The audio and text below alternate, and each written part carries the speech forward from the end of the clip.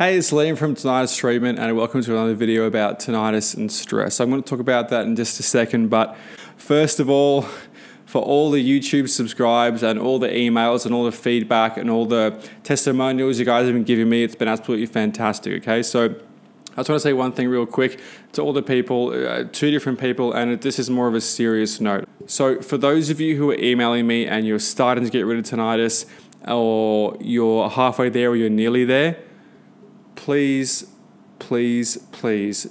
I get it. Like, you're getting results and it's awesome and it's working. You can see it's working. You can understand the process. You're getting it now. That's amazing. It's cool, right?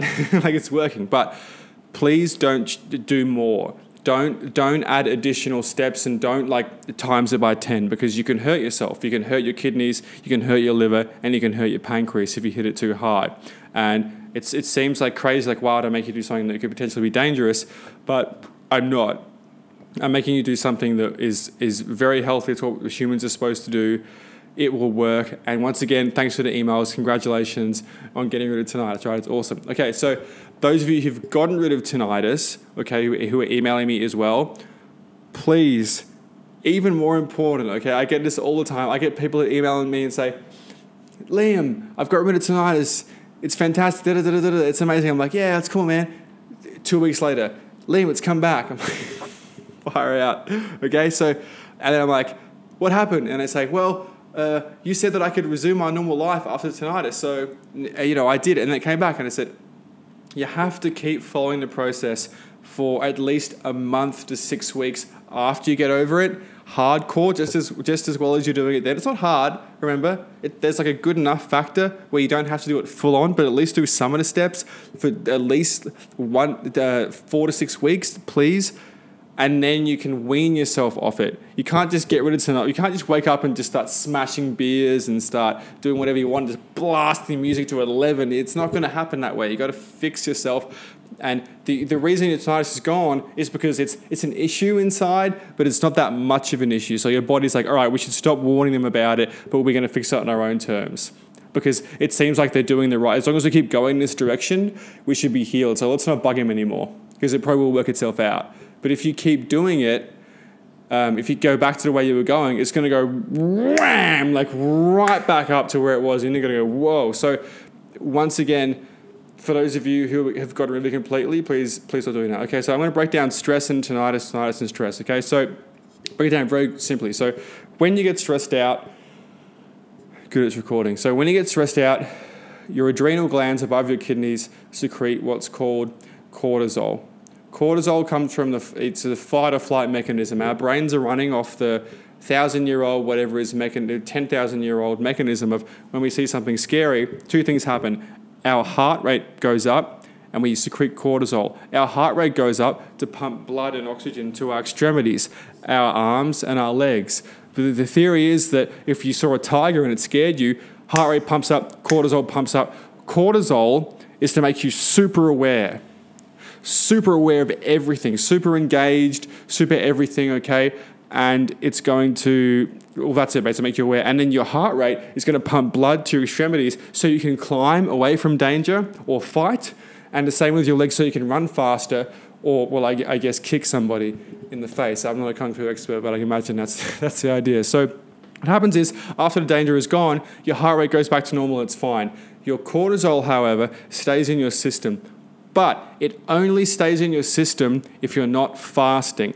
Here are the 3 core components of what your body's supposed to do. Your body is supposed to keep your autonomic nervous system working. That's behind the scenes. Your autonomic system is this: heart rate and breathing while you're asleep. Just focus on that. Don't worry about anything else. Heart rate all the time and breathing while you're asleep. Now, the second thing it does is heal itself. And the third thing it does, third priority, so first priority is autonomic nervous system, heart rate, and breathing while you're asleep. Second priority is healing itself, broken cells, damage, injuries, okay? Third priority, is processing food and water. Now, priority 2 and 3 interchange. So if you are eating something, okay, maybe not that finger, okay? Priority 3 when you're eating something, you have two priorities here. Okay, so this is eating something, and this is healing yourself. When you eat something, your body's attention goes to processing that food because it goes, oh my God, here's some food. Let's put all our attention on this and process this food so we can use it to build ourselves up. Now, this is besides the fact that we eat shit all day long. Bread, dairy, smoke cigarettes, walk around in pollution, drink water with fluoride in it. Conspiracy theory or not, it's a fact, look it up. All this different stuff, okay? And the fact that we're looking at computer screens all day, we're just bombarded with toxins. And I don't like saying toxins, but we're eating crap. But besides the point of that, anything, you eat anything. It doesn't matter, and on that note, it doesn't matter if you're eating healthy foods either. If you're eating raw vegetables, or you're eating good quality fruits, or the cleanest water from like some mountain in the Himalayas, it doesn't matter.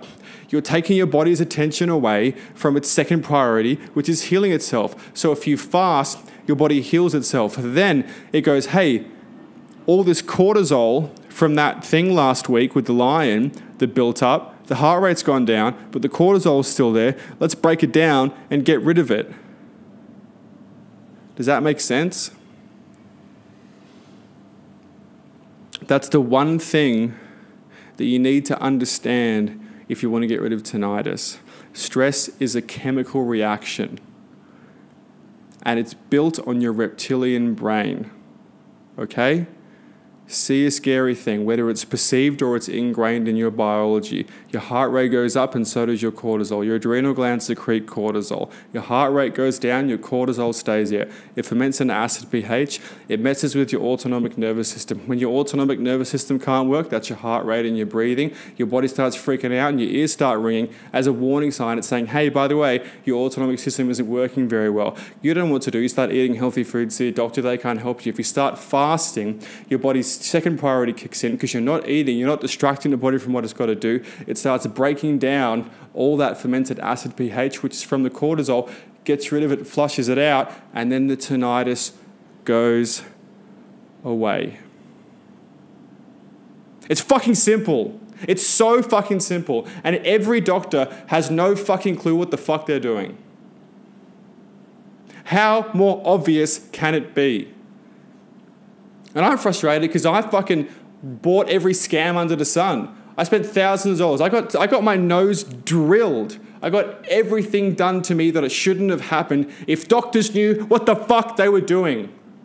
What the fuck they were doing. But they don't have a fucking clue about tinnitus or cortisol or cholesterol or testosterone or estrogen or anything like that. They have no clue whatsoever. Never forget.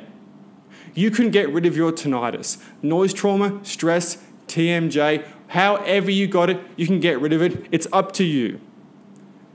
It's up to you. Go fucking fix it. Silence is yours. Go and get it.